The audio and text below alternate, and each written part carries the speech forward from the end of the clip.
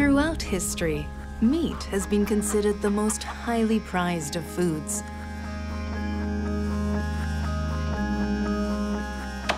In warm and humid tropics, people have time-honored ways of keeping it from going bad. Drying, curing, and the ancient practice of fermentation.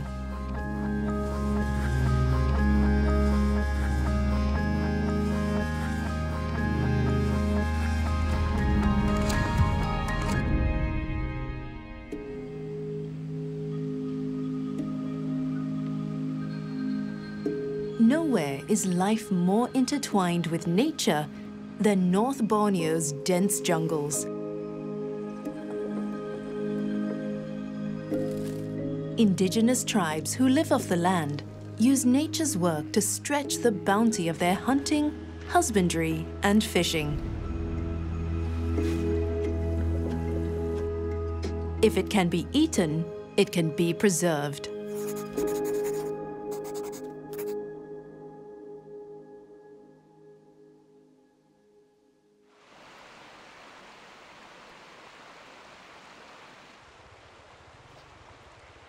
The Kadazan Dusuns are the rice-growing people of Sabah.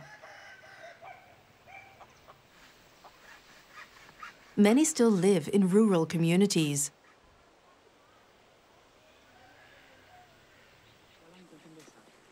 Ms. Lucen owns a catering business in Kota Kinabalu, but often returns to cook for her fellow villagers at Kulu village. Like many people centuries ago, she uses pinongian, a traditional recipe for fermenting meat, but one that uses a counterintuitive ingredient as preservative: the poisonous pangi seed. Pangi trees grow in the mangroves of Malaysia, Indonesia, and Singapore. Its seed, called gluak or keluak in Malay, contains hydrogen cyanide that causes vertigo, confusion, and even death. To rid them of poison, fresh pangi seeds are boiled and buried in ash for 40 days. Smoking extends their shelf life, completing their transformation from toxin to preservative. Sekarang saya bikin ini kulit kerbau. Cuma bukan ini dia punya leher, dia punya he. Apa he kalau Melayu? The pinongian method works great on wild meat. She is using carabao, or the water buffalo today. They are a common sight in the paddy fields. An animal so valuable, it's often used in dowries and sacrifices. Saya kasih bakar saya macam ini sampai dia jadi padat. Nah, sampai dia beginilah sampai dia keras. Sebab ini kulit kerbau dia jenis tebal. Kalau yang sapi dia nipis, bah. Kulit sapi nipis, sama dia cepat hancur. Kalau ini kerbau dia lambat hancur.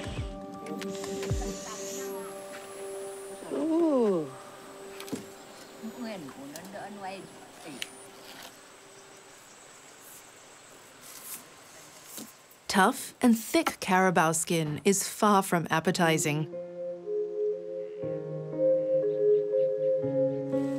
But boil it for an hour, and the stiff hide slowly turns into a translucent, chewy delicacy.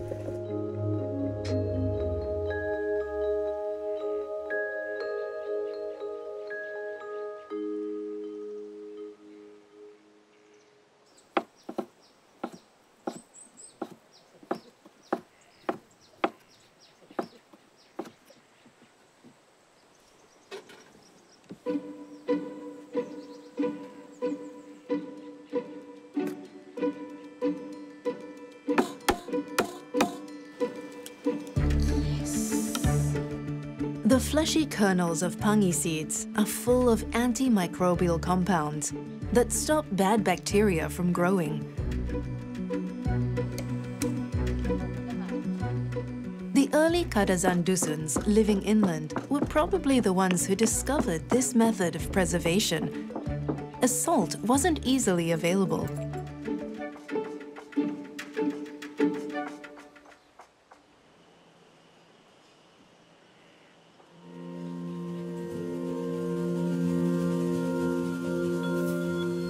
But today, both are used. A generous coating of salt and a sprinkle of pangi seed powder before it's sealed and left to ferment for 2 weeks.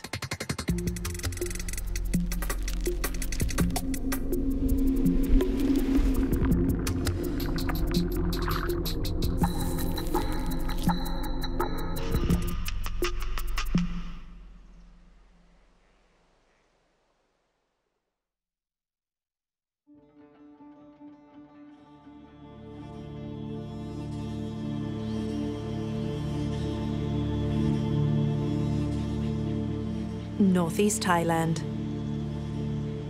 These mountain ranges were once a sea and hold an abundance of rock salt.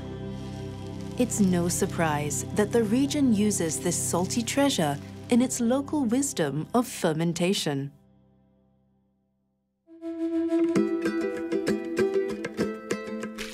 The young chefs of today are dusting off these renowned techniques and putting their own spin on traditional recipes.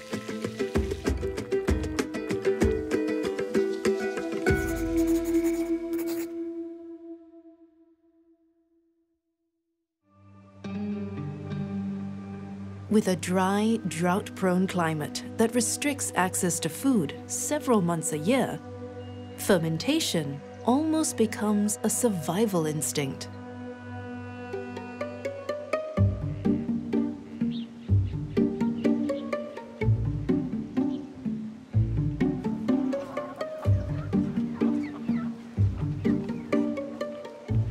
Chef Black makes his own version of the classic meat dish, Nahm.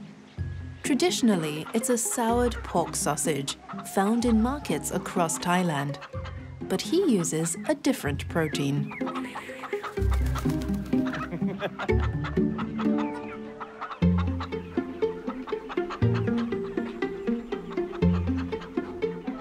For this farm, they have 3 kinds of the native one. The first one is the Gai Pradu Hang Dam that we do like fermented chicken tendon.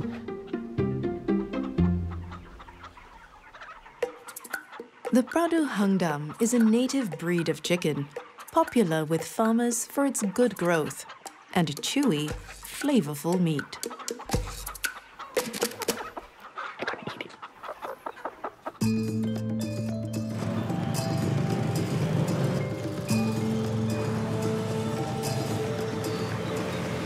Chiang Mai's food culture is heavily influenced by neighboring Myanmar and China. Over the past hundreds of years, the Thai ethnic group migrated from southern China to northern Thailand and brought with them the art of fermentation.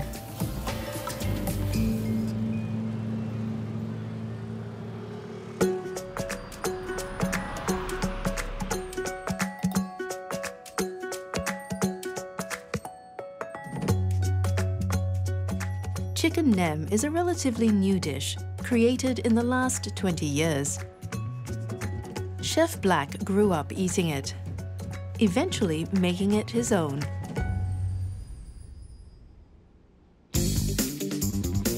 It uses parts of the chicken not normally eaten, like tendons, skin, and bits of flesh. They have lots of meat and not too tough, and they're also like tender. Cooked sticky rice as the source of starch and sugars for bacteria, mold, and yeast.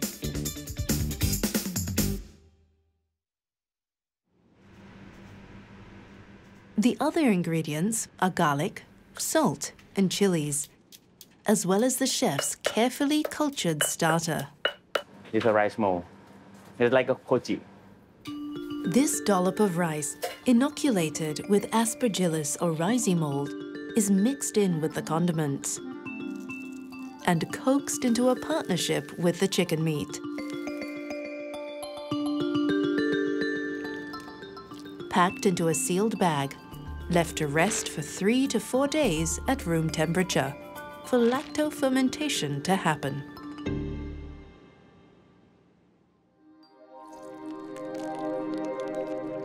Lactic acid bacteria consumes the sugars from the sticky rice and converts them into lactic acid. This acidic environment stops problematic bacteria from reproducing. As nem is often eaten raw, controlling the amount of acid production is key to ensuring the final product is safe to eat.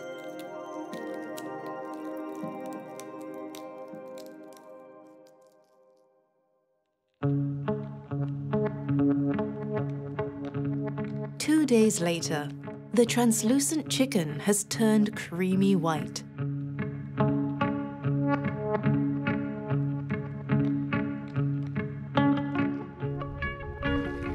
The pungency of garlic given way to mellow sour notes, accentuated with a sake-like scent. Crunchy, crispy, and with the hallmark sourness of nem. You can create a new flavor, but comfort for the people. Chicken nem is a good side dish when paired with fresh ginger, leafy greens, peanuts, and bird's eye chilies. Deep fried, it becomes sour and umami-packed, great for eating with beer.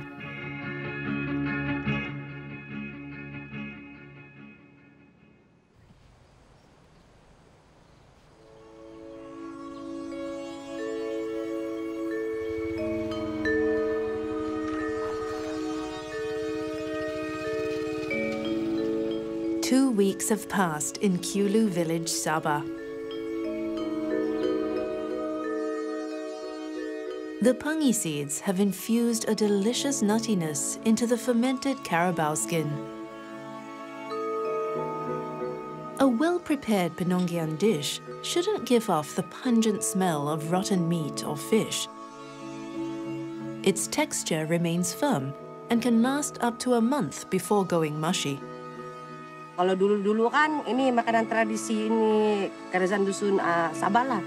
Kalau dulu-dulu dorang tidak esbok, jadi dorang buat begini supaya tahan, boleh makan lama. Kadang-kadang kalau yang ngam, mungkin dalam satu tahun pun boleh kali kan.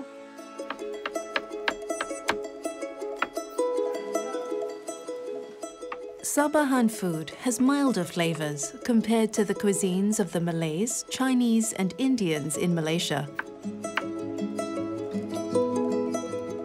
Local produce,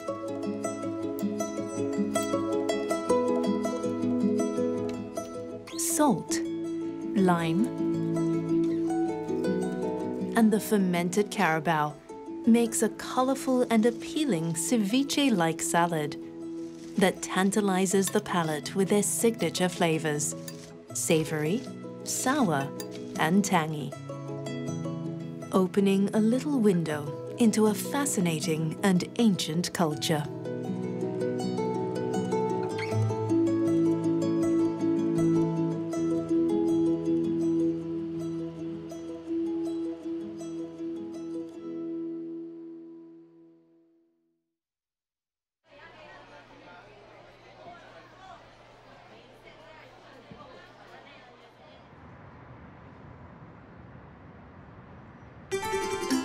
In Filipino cuisine, one meat reigns supreme: pork.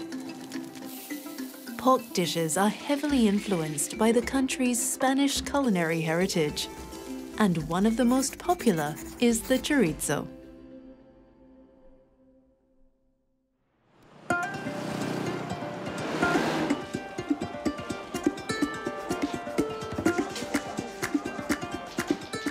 In the Visayas region, these sweet and spicy sausage balls take the name of its capital and are called Chorizo de Cebu.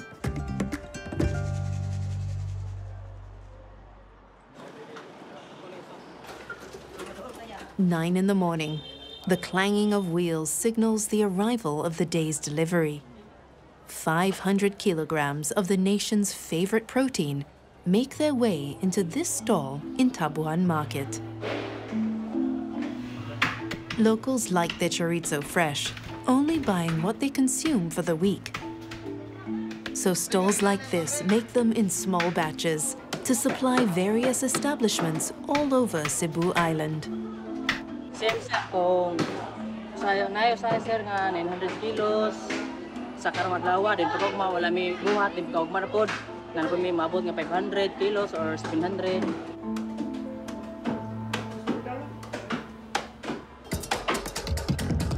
The finest cuts of pork, typically from the shoulder or belly, are selected and ground to the desired texture. Ground meat means more surface area, more chances of bacteria growing.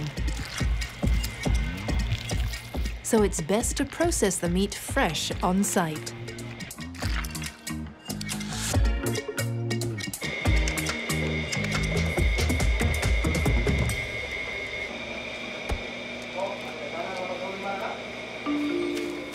The mince is then infused with a cocktail of spices.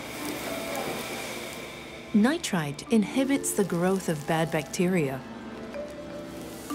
Salt, a natural preservative. Cooking wine gives it tanginess. Lastly, annatto, an orange-red condiment derived from the seeds of the achote tree, imparts the signature red color of chorizo, along with a faint, peppery, nutty scent.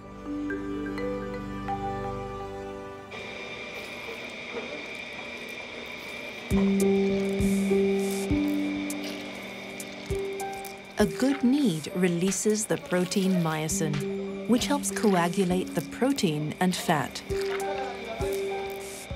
It's the key to holding the meat together in a matrix-like structure.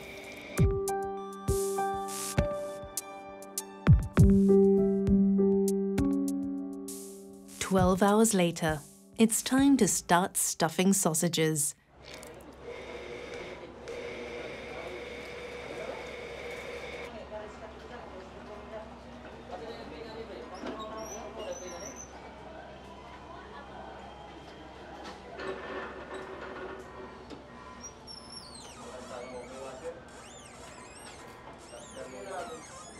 Instead of the usual elongated shapes, Chorizo de Cebu is molded into spherical balls.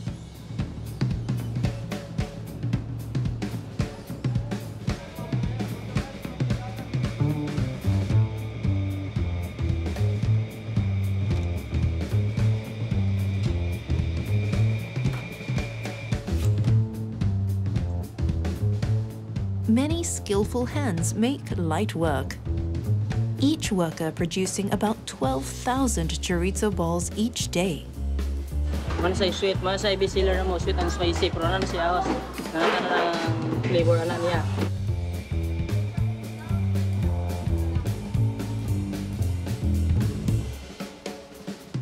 It can be eaten fresh or cured for days, a process that combines drying and fermentation.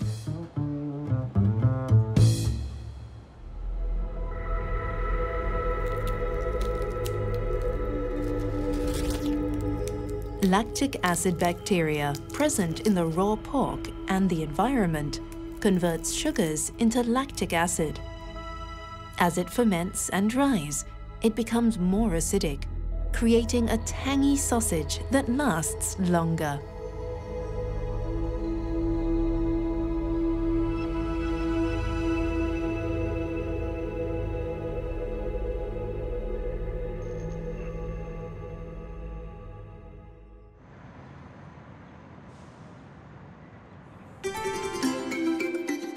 To Cebuanos, chorizo is an all-day dish. Fried, grilled, and cooked down in its own rendered fat. Most would pair it with puso, rice wrapped in woven palm leaves. But if anything, Filipinos are known for their creativity in the kitchen. At his roadside pizzeria, Tengoy Colmenares honors this local ingredient by slapping it onto his favorite food. Pizza, because I love eating pizza. I'm a pizza lover. Best seller like Hawaiian, pepperoni, mighty meaty, that's all meat. And we have the specialty all-in also. And of course, the chorizo. When you talk about breakfast, chorizo man gina.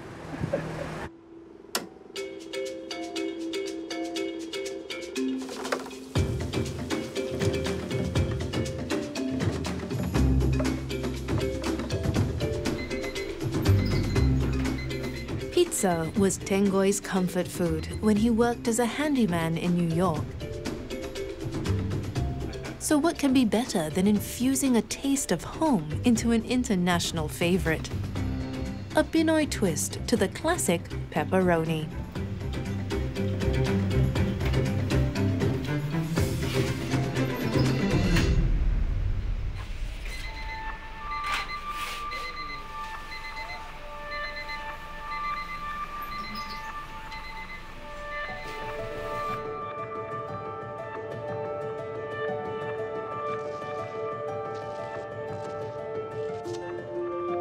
A Filipino menu offers a little bit of everything for everyone. Drawing from culinary traditions across the globe and stamping its identity on every bite. It's a testament to the resourcefulness and creativity of its people.